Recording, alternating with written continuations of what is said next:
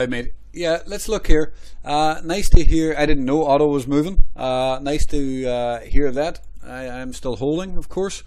Did you say 3D? I think you were talking about the daily.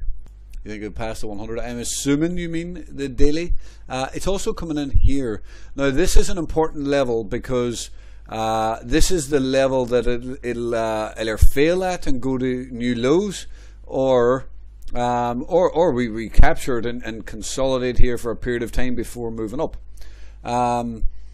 So it is into a critical level. I assume you're talking about a daily. Can it recapture that daily? I'm assuming. Now sometimes this can be a powerful pattern as well. See the way that this comes over price and then it'll come back down underneath price. So this can break up and then it can chop about for a period of time before actually breaking up out of that apex, as this comes down here as well. Yeah,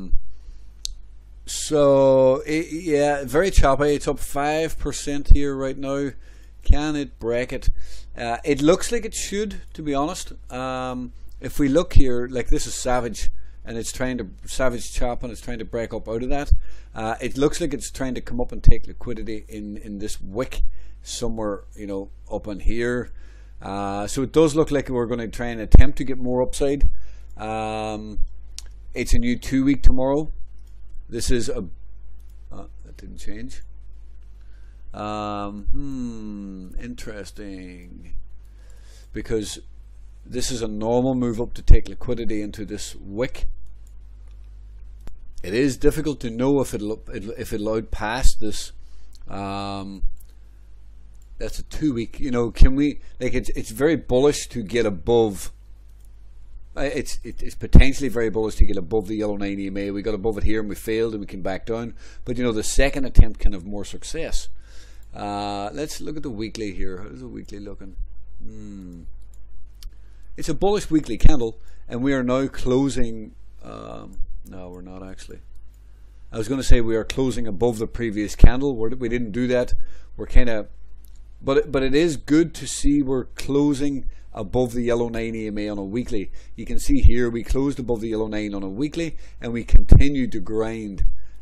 This one got rejected straight away, but getting above it technically is bullish, and we are above that right now. So it does up the chances that we can get another green week next week and keep this continuation going. So let's look at the monthly here, just to see it.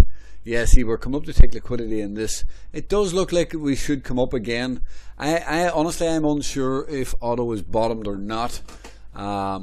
It wouldn't surprise me at some point to see auto roll over, but at this point I'm long, and you know, we'll have to just see how it goes.